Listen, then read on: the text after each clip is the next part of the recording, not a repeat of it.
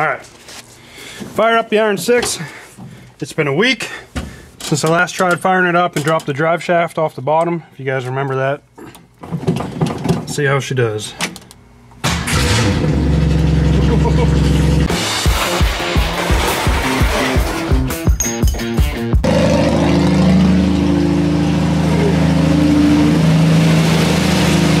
Whoop, she's about to run out of gas.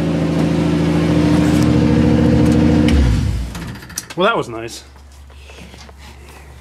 Hey guys, I hope you are doing well, especially if you are currently out of work or in some kind of quarantine. Crazy times right now, so I'm wishing you guys all the best, and hopefully we are getting this thing under control and there's light at the end of the tunnel. Fingers crossed. So for what I did this week, so far currently the rear end has been degreased. I've got to sand that, and I'm hoping to get that painted this week, and I might do the same here with the leaf springs. But most of this week for me so far has been spent practicing my welding. So this weekly startup is going to be more for anybody that's giving me input. I just want to show you guys where I'm at. And again, any feedback you guys have, greatly appreciated as always. So basically I just wanted to do a little bit of welding for you guys, show you where I'm at, what my stuff is looking like. So if you want to stick around for that, feel free. Let's jump into it. Alright, so to practice my sheet metal welding, what I've been doing is I have these sheets of 18 gauge, and I've just been taking my tin snips, and like for here, for example, I cut the corner off here and put it back, and there you can see I welded it back on and then ground it down. So, I mean, I am starting to get better at this. Here's the other side. So there is penetration coming through, but you know, obviously more practice is needed.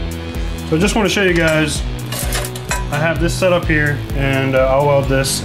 You can see that this represents a pretty decent butt weld that I would be doing with this sheet metal. So I'm gonna go ahead and hit this, and you guys can give me your feedback.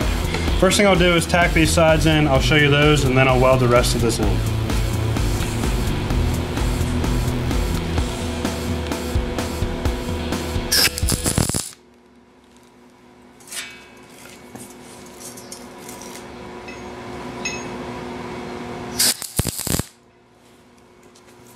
So here are the two tack welds I just put in.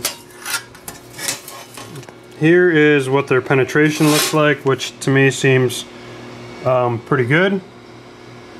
And yeah, I'll go ahead, take my time, and tack along here and fill this in, and then we'll grind it down.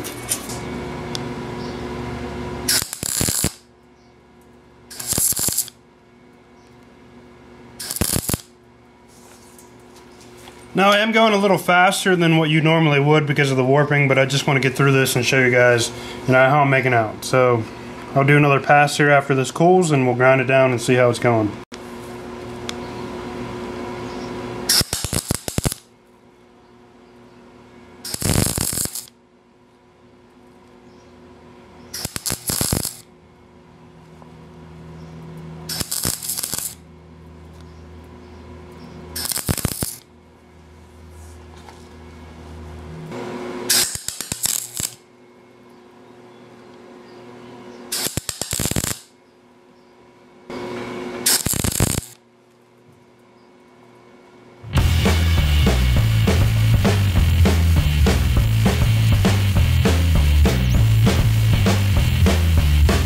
Alright, so here it is ground down. And another thing I'm figuring out is there's a little bit of an art to grinding your welds down too, because I'm still trying to determine just how smooth this is.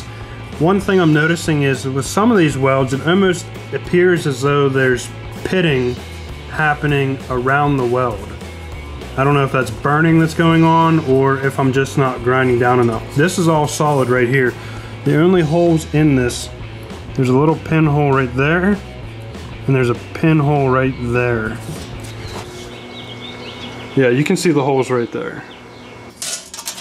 Here's what my penetration is looking like, which to me I think is pretty good, but I could be wrong. And then as far as the structural integrity of this, if I grab it with pliers and start going, I mean it's solid. So definitely make an improvement. So that at least gives you guys an idea of how things are progressing for me. This process obviously was a little rushed. I would take my time in between spot welds, spacing them out to prevent warping and stuff, but I wanted to get this filmed so I could get this up for you guys. I have a long ways to go, but building up confidence, and I feel like before long I'll be ready to try welding some sheet metal on the car, but I'm not there yet. I want to hear your feedback, see what you guys think. One thing I will note was using the acetone to clean the metal definitely seemed to help cut down on the soot. I still feel like I'm getting more soot than what I see from a lot of guys, but you know, I'm happy with what the acetone has done. Another thing, I am finding that I am actually far busier during this quarantine time here in Central PA than what I expected. So I still have some comments to catch up on, but I do read them all and I appreciate all your feedback. It helps a lot. So that is everything I have for this episode, guys. I'm wishing you all the best, stay safe, and until the next episode, take care.